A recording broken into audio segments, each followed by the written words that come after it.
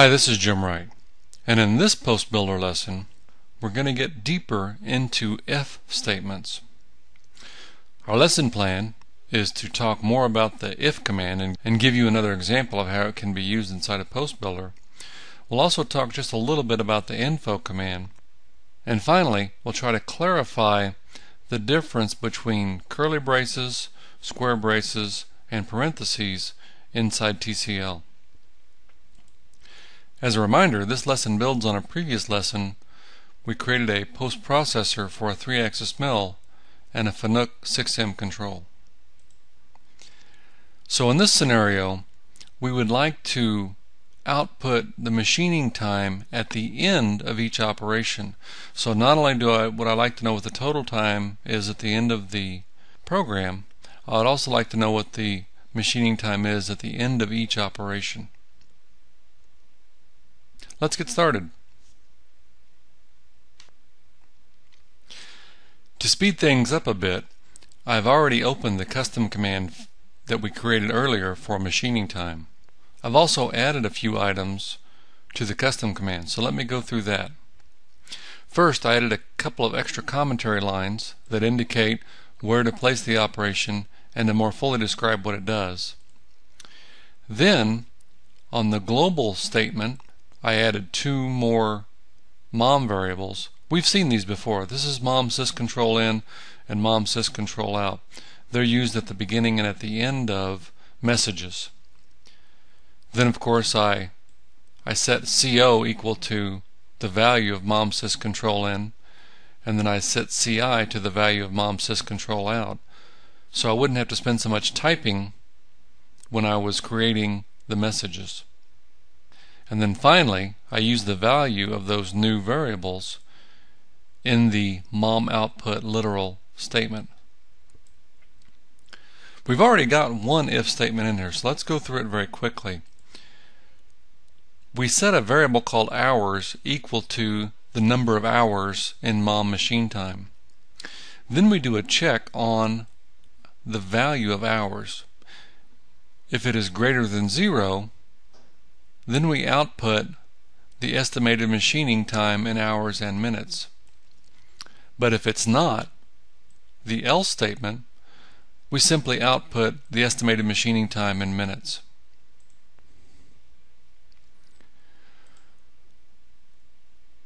Any variable that you create within a custom command will cease to exist when that custom command is done, unless you declare it with the global command.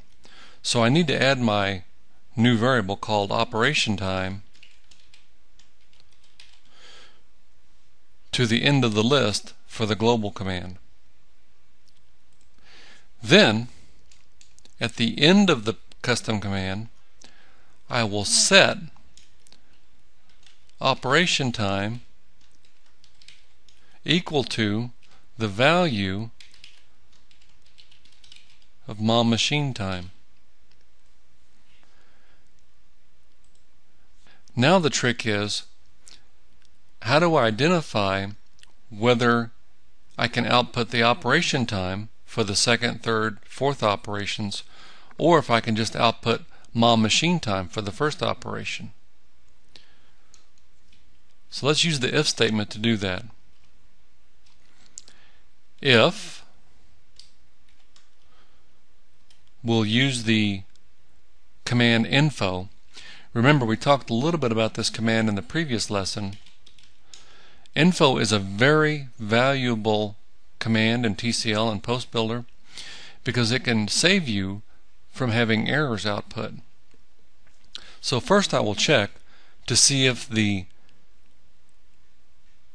variable operation time exists. If info exists for operation time, then that means we have already gone through this custom command one time. So we've been through the end of one operation. And the reason I know that is because I'm actually setting operation time to the value of mom machine time after I ask the question. So the first time through this custom command, we will ask the question, it will not exist, And so then we will do this procedure. From then on, operation time will exist and we will not perform this first procedure.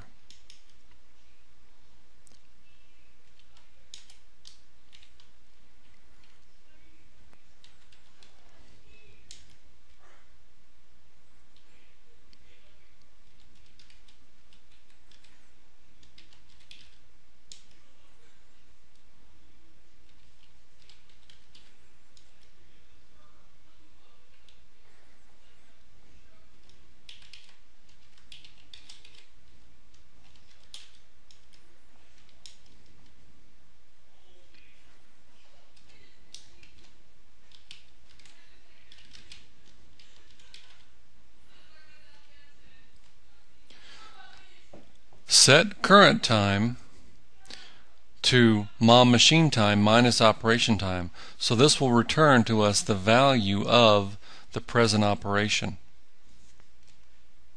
Then we will output the operation time in minutes.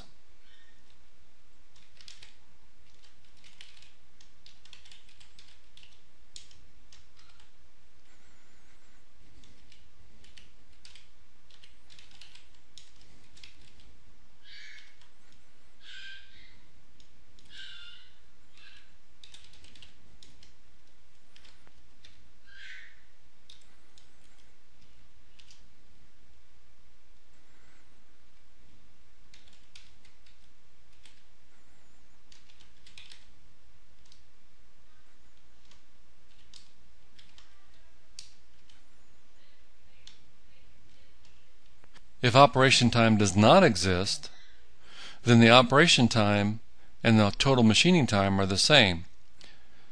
So the next line will output the estimated machining time, which will be correct and accurate for both the first operation and the entire program at that point. I'll choose OK and we'll test this custom command.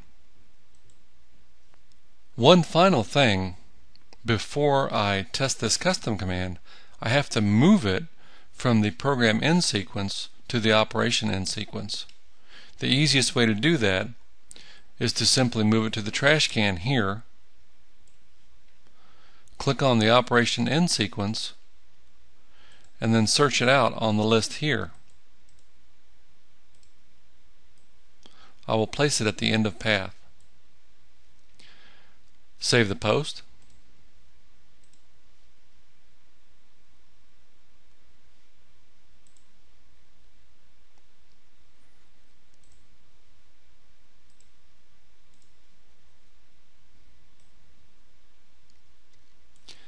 At the end of the first operation, we get the estimated machining time at 2 minutes. At the end of the second operation, we get the estimated operation time and the total machining time. I need to do some cleanup, removing the line numbers and putting in control in, control out codes. But other than that, I'm in good shape.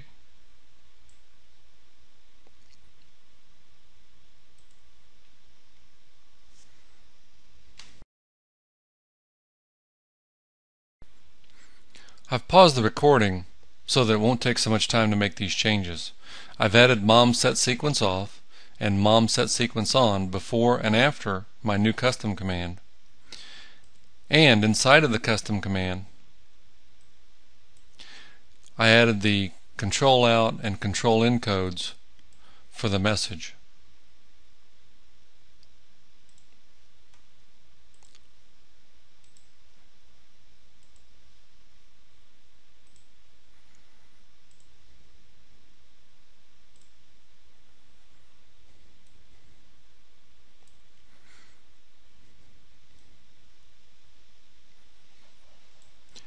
Now I have operation time and estimated machining time for each operation.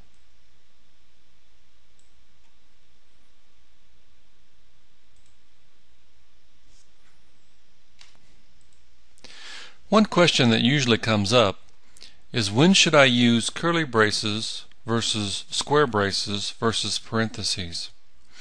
I've waited until this point in the lessons to tell you about them because we've now seen a usage for all three of them. Curly braces are typically used in if statements and procs, or what we call custom commands. Square braces are typically used when you're executing a command inside of another command. And parentheses are typically used as the nomenclature for a variable array. For example, mompause0 and mompause1. So to summarize this lesson, you learned a little bit more about if commands and when to use them. You also learned about the info command, and you learned the difference between curly braces, square braces, and parentheses. Thanks for viewing. In our next lesson, we'll talk more about logic in TCL.